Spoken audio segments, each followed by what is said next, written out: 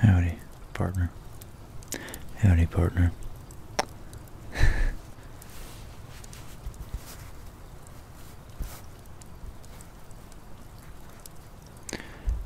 Howdy, partner.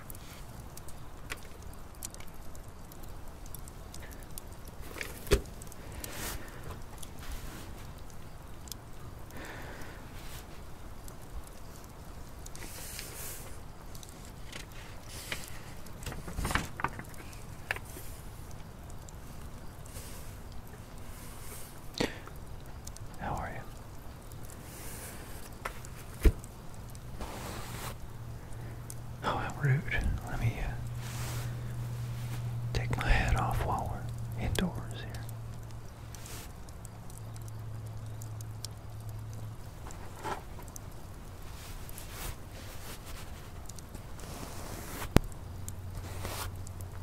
Well, I was perusing through this book here, and in this here book, I found that some special news. It's definitely updated, certainly not on a website that I'm looking at behind this book. It's in this book right here.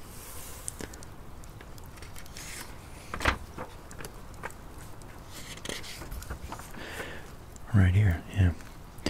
That some scientists apparently have discovered the Great Pyramid of Giza. It can focus electromagnetic energy through its hidden chambers. Now, oh, how rude. Excuse me. I should take my hat off when I'm indoors here, shouldn't I? It's just that it's been such a long trip. Very hot, very sunny out here in Egypt. And there we go. Is that a little better? What I really want to show you is this here book. Now, some very famous, very courageous speculators such as Robert Bouval and Graham Hancock and the late John Anthony West. John Anthony West, he was a true soldier of the truth. They have indeed speculated on the magnetic and electromagnetic, I guess that covers both ends of the electric and magnetic gamut. They've speculated that the Great Pyramid of Giza, with its intricate, very precise, extremely precise mathematical characteristics, was built to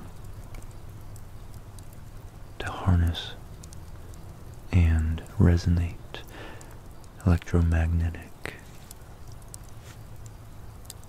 emissions, I suppose you would call them. Now, scientists on July 31st, this very day, just out back in Giza, Egypt, have been using these fancy cosmic particles. Cosmic particles they call muons. Muons.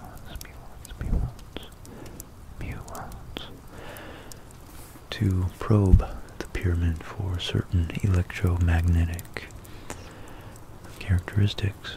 And they found that some of these, at certain frequencies, this monumental structure of the one of the seven wonders of the ancient world, built 5, maybe 6,000 years ago, is apparently able to concentrate and amplify and resonate magnetic frequencies, magnetic fields, and electric fields.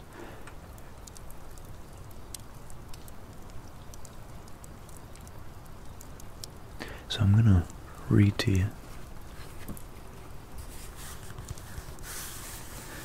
a couple articles about this, because to break the fourth wall, it truly is amazing that this structure, which you might not realize, but it's been pretty consistently prohibited. People wanting to explore some of its, physical characteristics have been prohibited from experimenting with it. So this is a pretty big breakthrough. The remarkable electromagnetic properties of the Great Pyramid of Giza could soon inspire nanoparticle designs for highly efficient sensors. So, scientists have found that the famous pyramid can concentrate electric and magnetic energy in its chambers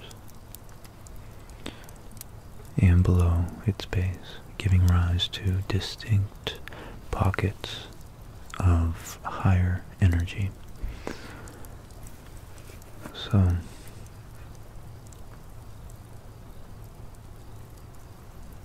the resonance effect, how certain geometric designs can amplify a local area in space from the constructive interference of the wave forms of radio waves, which are a certain range of wavelengths of the electromagnetic spectrum.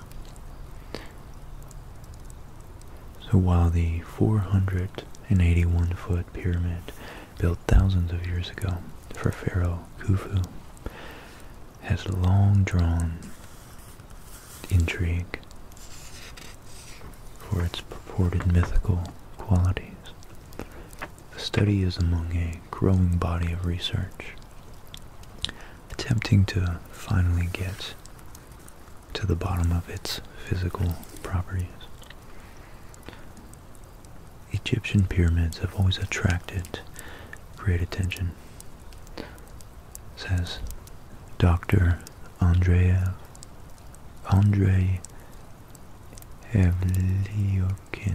Evliukin, scientific supervisor and coordinator of the research.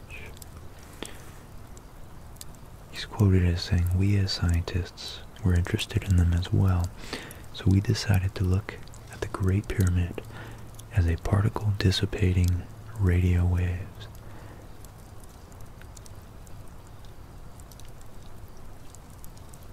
Resonantly." Sorry, I had to unpack that sentence. as a particle dissipating radio waves resonantly. So that means it acts as a filter almost, through which, when radio waves pass, they are manipulated by its geometric structure. The researchers from ITMO University modeled the distribution of magnetic fields inside the pyramid, investigating the interactions with waves of resonant length from 200 to 600 meters. Now, given the lack of reliable information about the pyramid's properties, the team says, though, they did have to fill in some blanks and make some assumptions regarding its internal structures, because it's been long thought that the pyramid, the Great Pyramid, actually contains hidden chambers that were sealed off at the end of construction. So there may be chambers that are, of course, free space without any stone structures inside them. And these chambers may direct the magnetic and electric fields, allowing them to resonate. Now, for me, complete speculation here, but I actually tweeted my good buddy Graham Hancock and Robert Bufal, my buddies. I didn't get a tweet back, but I'm sure they already are well aware of this, because that's their life. They researched this, but I was wondering if it amplifies, due to the resonant properties of it, any incoming cosmic radiation. I wonder if it could act as some sort of sensor for perhaps giving the Egyptians a warning or indication of incoming coronal mass ejection particles, because although Earth has a boundary, a fairly significant magnetic field, which filters all the incoming solar radiation away, deflects it, if you will, deflects the solar wind, and for the most part allows us to remain radiation free on Earth, at least enough to propagate. I think that maybe when it's too powerful, that's when you, for instance, see auroras in the southern and northern poles. So sometimes there are particles that, when it's too powerful, they do actually make it through to Earth. So we've only been around writing history for a few thousand years. So perhaps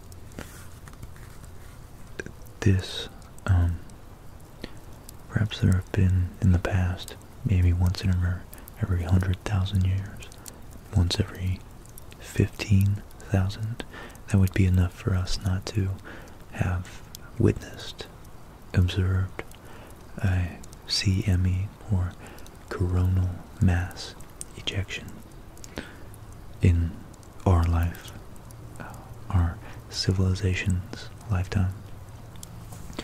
perhaps this could indeed detect and allow the Egyptians to run for safety. I don't know where they would go, but perhaps underground or not. Perhaps they just wouldn't be outside.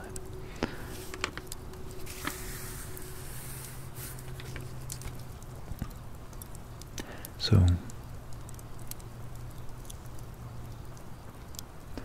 the researchers assumed that there were not any cavities inside for purposes of constructing an ideal model of the pyramid to get some results.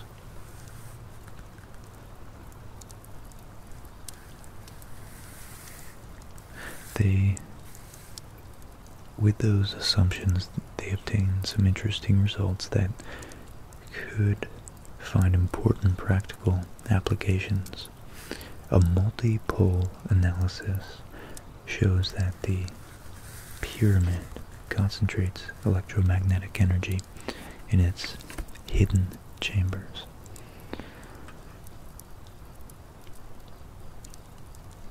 And I'll put up a graph right here so we can see at the top left, well, the top row is,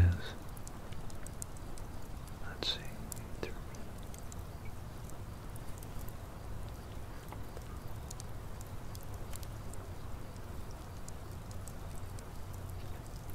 so I don't see figure A. I don't see figure A at all.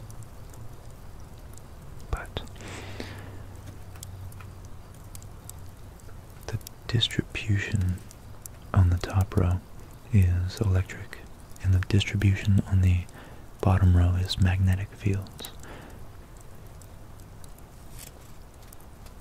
And these are magnitudes.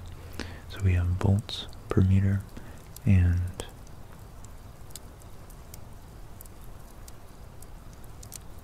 henries per meter, I guess. Henries per meter. And a henry is the way you measure, the unit for measuring the magnetic field. Magnetic field. A good old henry. So this includes the chamber thought to contain Pharaoh Khufu's remains, and that made for his wife, along with a third unfinished chamber beneath the base. So when considering the pyramid on a substrate such as limestone, the plateau upon which it was built, the researchers say it focuses the energy through the empty space down to the substrate. And you can kind of see that. Well, you can really see it. Really see it. It's amazing actually that it appears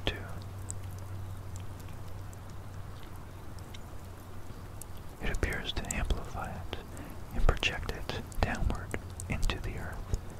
Looks like 300 meters at least. It's so fascinating.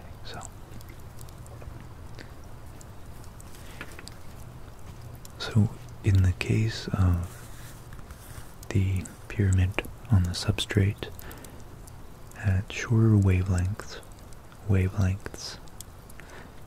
the electromagnetic energy accumulates in the chambers, providing local spectral maxima, which for electric and magnetic fields, which is just a fancy way of a scientific, technical, I guess, way of saying that is where it peaks in strength.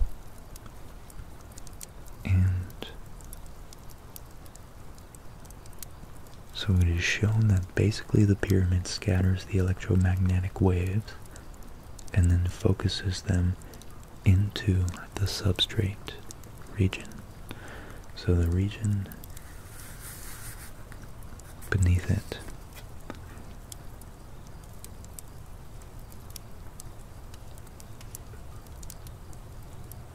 sub meaning beneath, and straight being a form of strata meaning layer, so the layer beneath. And then here we can see the multipole analysis shows the pyramid concentrates electromagnetic energy in its hidden chambers. Distributions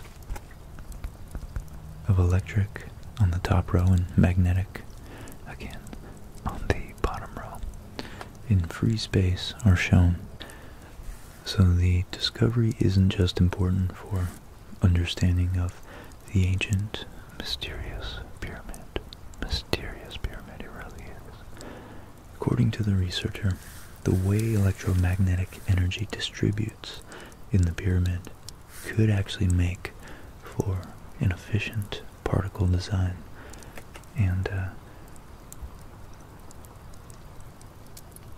yeah, to me that's so interesting that somehow these people, that it's so easy to think of them as naive and ignorant and even kind of stupid, that they were able to build a structure that would take us a significant amount of time and energy, even with powered machines, construction equipment, and they were able to design it and execute it to such precision that it baffles engineers. It baffles modern and ancient and medieval and classical engineers. And now we're finding out even more about this magnificent structure, this incredible, timeless structure.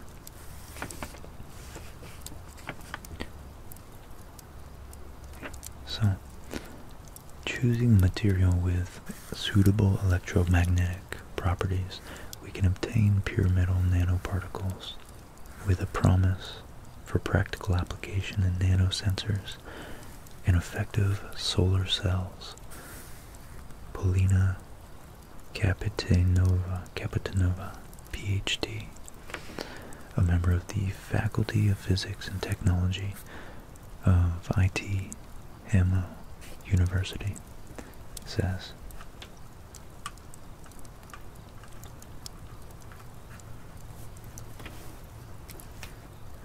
and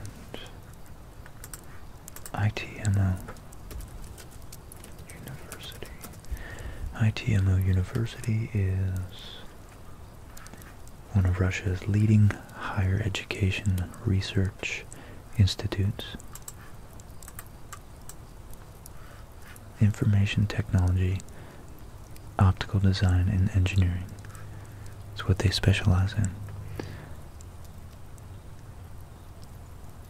Founded in 1900, so it goes way back.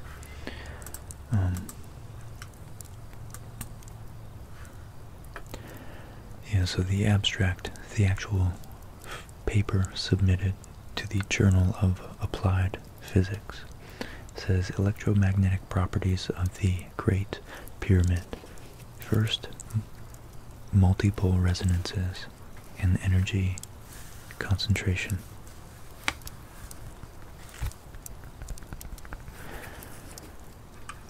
And the abstract is that resonant response of the Great Pyramid interacting with external electromagnetic waves of the radio frequency range, which, like I said, was 200 to 600 meters.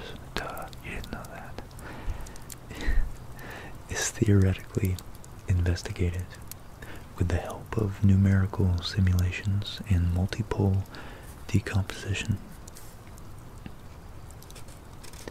It's found that, so I guess multipole just means when you have a dipole, that's two poles, north and south. A monopole doesn't exist for magnets. Magnets always have two poles. So multipole, I guess, would be more than two, more than two poles. So maybe it's like a triangle or pyramidal type of structure that they're theoretically trying to analyze and superimpose onto the actual pyramid. I'm not sure though. So maybe quantum ASMR, maybe you can help me out. I would love for you to be able to. I'm sure she could. She really probably could. So, if you are interested, go hit her up. Ask her to, if she'll explain. Ask her kindly if she would explain what this abstract might possibly mean. But for now, my layman's interpretation will have to suffice. So with the help of numerical simulations and multipole decomposition, I don't know what that is again, it's found that the spectra of the extinction and scattering cross-sections include resonant features associated with the excitation of the pyramid's electromagnetic dipole and quadrupole moments. So it's found that the spectra of the extinction and scattering cross-sections include resonant features associated with the excitation. Okay. Moment, quadrupole and dipole moments is referring to the property of like levers, but translated onto electrical theory of man, I'd be lying if I said I could explain that. I learned it at one point and I just never used it. So it has to do with particles that have a positive and negative pole, so dipole, interacting with the overall electric field and magnetic field. They're intimately interlinked, and very generally the fields exist at right angles to one another. So if this was the electrical field oscillating like this, the magnetic field would be oscillating like this towards you. So electromagnetic field distributions inside the pyramid at the resonant conditions are demonstrated and discussed for two cases. And remember, this is still the abstract we're reading here. When the pyramid is located in a homogeneous space or on a substrate, it's revealed that the pyramid's chambers can collect and concentrate electromagnetic energy for both the surrounding conditions. In the case of the pyramid on the substrate, at shorter wavelengths, the electromagnetic energy accumulates in the chambers, providing local spectral maxima for electric and magnetic fields. So that's at shorter wavelengths. So it expresses different characteristics when interacting with these particles, with these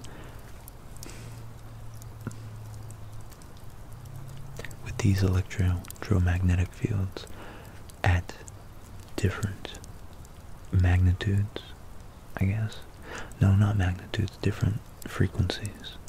So if you're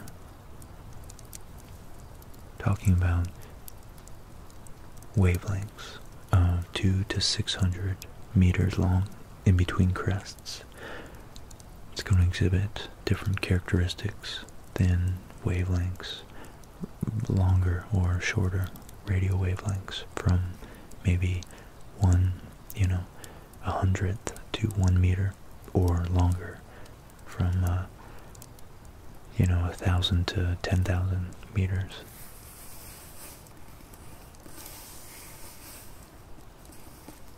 So it's shown basically that the pyramid scatters the electromagnetic wave and focuses them into the substrate region. The spectral dependence of the focusing effect is now discussed. Wow.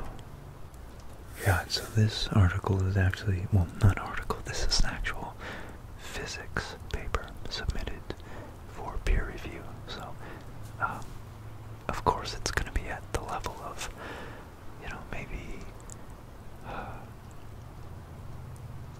upper level college for physics majors. Because I guess, even if you're a PhD in physics, you're probably not doing a good job of explaining yourself if you can only write an explanation and articulate it to an audience of your peers. So the Egyptian pyramids are one of the wonders of the world, they write in the paper here, which are of great interest to people far from science as well as researchers in various scientific fields, including history, archaeology, architecture, and even physics and astronomy. Because of course that's why Robert Duvall and Graham Hancock were very adamant purporters, I guess. They proposed with seriousness, very much sincerity, that the pyramids were meant to align with the Orion's belt. And it's such a fascinating theory. And if you rewind the oscillation, the wobble of the Earth, the precession of the equinox, which completes a cycle every 26,000 years, Robert Duvall actually used used a program to rewind what the night sky would look like until he found it to match the point in time which ended up being about, I think, 11 or 9,000 years ago, or no, 9,000 BC, so like 11,000 years ago. And he saw that two things synced up. One was that the pyramids aligned with Orion's belt directly overhead, and the other was that the Sphinx actually lined up looking directly at the constellation Leo, the lion, which is what the Sphinx appears to be, at least partly. So it's, to the layman like me, it's very convincing. I'd like to see I'd like to see further explanation, exploration, and explanation maybe, by experts in astronomy and archaeology and geology, like Robert Schoch. So legends associated with these amazing structures excite the imagination of people, engendering various fables and some baseless assumptions. This is especially true of the Great Pyramid, the largest and most complex from a structural point of view. The pyramids present on the plateau of Giza in Egypt. In this context, applications of modern physical methods and approaches for investigations of pyramidal properties are important and productive.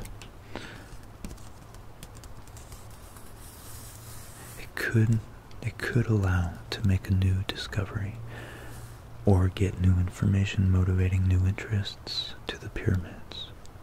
For example, quite recently, cosmic ray muon radiography was used to discover a large void with a cross-section similar to the Grand Gallery in the one of the known voids, one of the known cavities, rooms in the pyramid. It's got a length of about 30 meters. So this large void, appears to exist right above, directly above the gallery, the Grand Gallery, which constitutes the first major inner structure found in the Great Pyramid since the 19th century. In this paper, we use another modern approach and consider the Great Pyramid as a physical object that could have resonant properties when interacting with external electromagnetic waves of the specifically of the radio frequency range with a corresponding wavelength gamma, no lambda, delta, lambda, gamma, lambda, I think it's lambda. It looks like an upside down Y from 200 to 600 meters, as we said. We show that the observed resonant properties open the way to control the propagation and concentration of electromagnetic energy in the pyramid's vicinity. Our investigations are based on numerical simulations of the total electromagnetic fields and total extinction, which is a technical term, what does it mean? Total extinction and scattering cross-sections of the Great Pyramid. Extinction means scattering plus absorption. So, the extinction is how much a uniform electromagnetic field of this frequency, 200 to 600 meters, would be scattered, as well as the portion of it that would be absorbed by the 5 to 15 ton limestone blocks.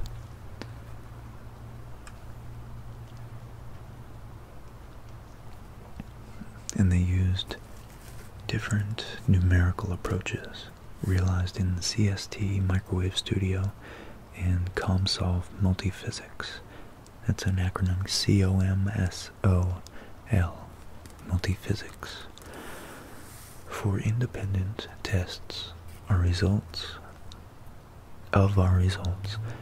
the method of discrete dipole approximation, or DDA, is used as well. The multipole moments and the multipole decomposition of the extinction and scattering cross-sections are calculated using the cross-section here just means a two-dimensional kind of a profile, two-dimensional profile of the pyramid. And the multipole moments and multipole decomposition of the extinction and scattering cross-sections are calculated using the expressions for the Cartesian multipole moments obtained by the long wavelength approximation. As a result, our investigation... Sorry, I gotta read better. As a result of our investigation, we find and explain a set of important features concerning the resonant concentration of electromagnetic energy by the pyramid. Note that the method of the multipole analysis of electromagnetic waves scattering, by physical objects is widely used in photonics to study the optical resonances of metal and dielectric nanoparticles.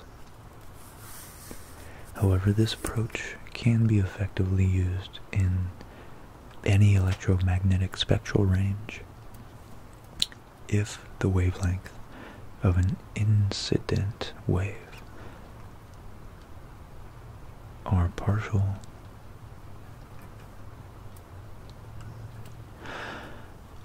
if the wavelength of an incident wave and the scatter dimensions are comparable.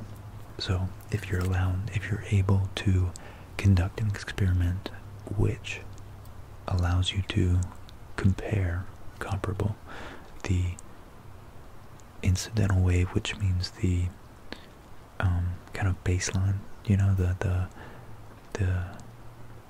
known variable.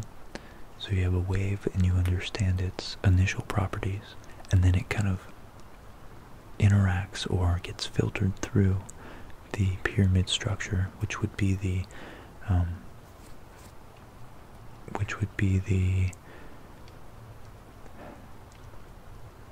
don't know what you would call that, but it would be the phenomenon which you're trying to measure, I guess. The phenomenon which you are trying to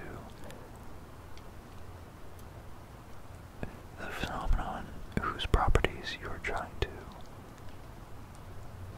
discover by measuring the effect it has on this incidental wave, I guess you would say.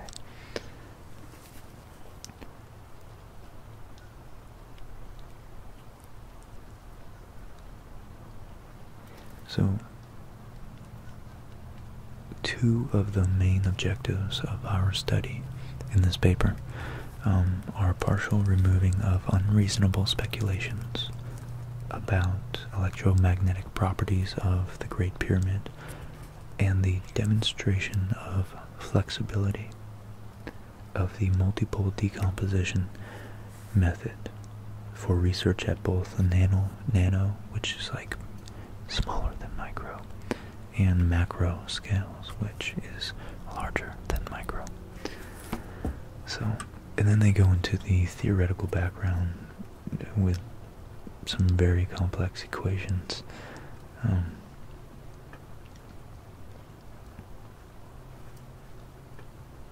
Which relates the extinction cross-section in terms of which tries to determine the extinction cross-section. So it's omega,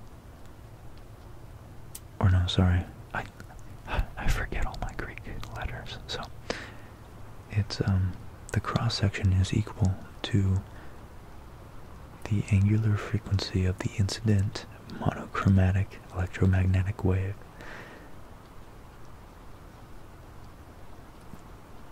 divided by 2 times the power times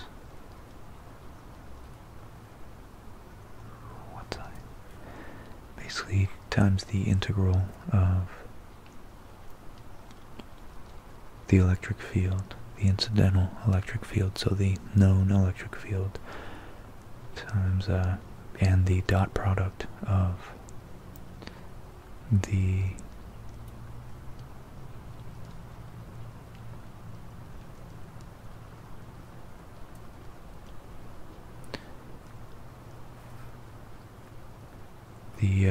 mathematical representation of the polarization.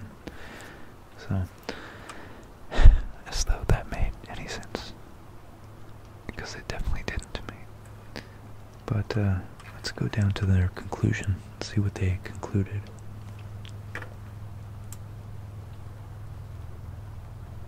These extremely, this is so cool.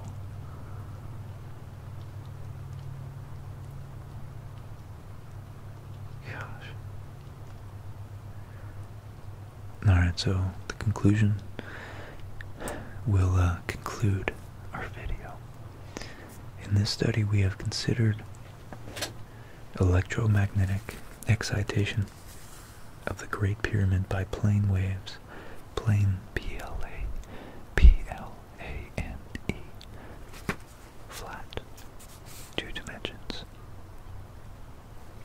with the wavelengths being larger than the typical size of the scatterer. In this case, only several first-order multipole resonances have been observed. The multipole analysis of electromagnetic waves and their scattering by the Great Pyramid has been performed in the radio frequency range and revealed important physical properties concerning the accumulation and focusing of electromagnetic energy. It has been shown that the pyramid can resonantly scatter electromagnetic waves and support resonant excitation of electromagnetic multipoles,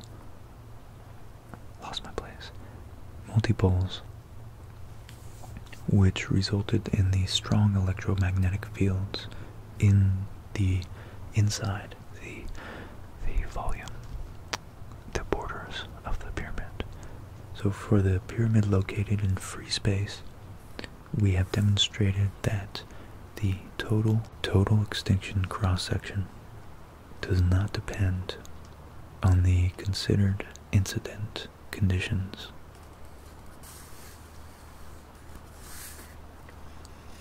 However, the magnetic field distributions inside the pyramid are different for the same wavelengths.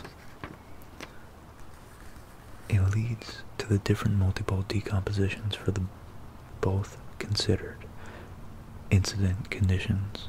For the pyramid located on the substrate, we found that it basically scatters electromagnetic waves into the substrate. So it focuses and scatters them downward into the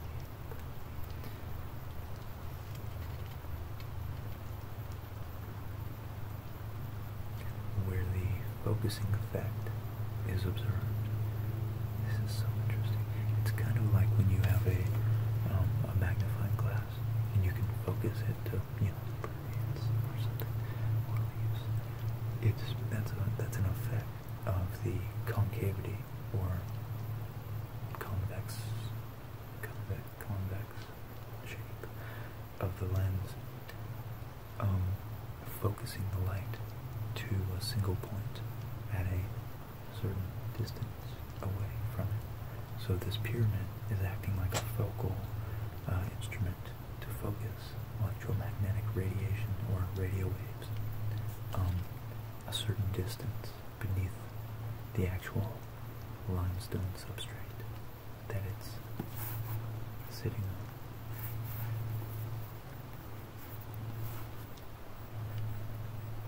This is amazing. This is so fascinating. I'm so curious what's going on. But I feel like there's a lot of breakthroughs and you don't ever hear about them for years or ever. So I hope this doesn't just get shoved under the rug. This is so interesting.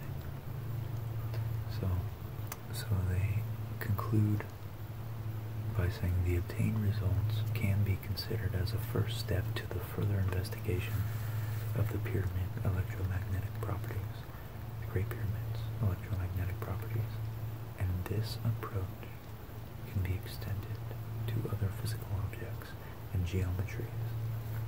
As one example, we can now study the complex system of the pyramids located at the Giza plateau. Wow, so they're going to start to perhaps investigate how they interact with one another when they all, if they're inside a magnetic field big enough and there are multiple individual focal properties can interact with one another. God, that's fascinating. So in conclusion, note that the excitation of the pyramid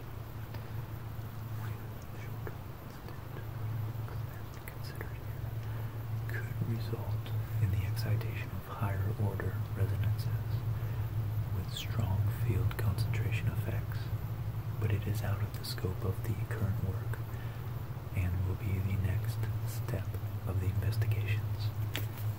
Wow, so they think that if they use higher energy and shorter wavelengths, you know, so the electromagnetic spectrum, like, it goes all the way down to, from radio, which is the longest, to gamma rays, which are the shortest, at the level of nanometers.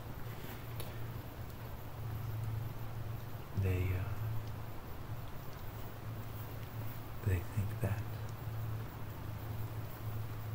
the pyramid could actually have an even more significant manipulation of and concentration and resonance and what do they say? Higher order.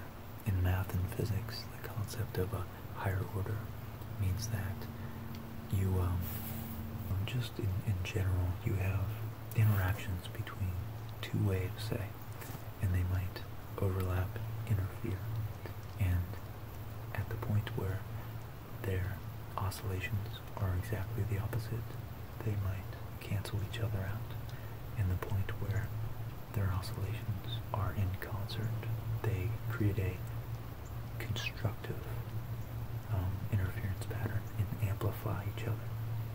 Happens in the ocean. I love looking at it when I'm surfing. You see a wave, and sometimes one wave, there's different sets out there of waves that come in every few minutes or every 15 minutes, and they're clearly coming from different sources from all across the Atlantic, and sometimes the sets will converge perfectly so that they amplify and create a constructive interference pattern. And you'll see the wave, basically one or two of them will actually will be about double the size of the average waves that you've been seeing come in until that point. And then sometimes they're exactly off, and then the set waves are exactly pretty much half or almost completely canceled out to the point where you can't ride them, because what's called a destructive interference pattern. So anyways, I just love when science actually applies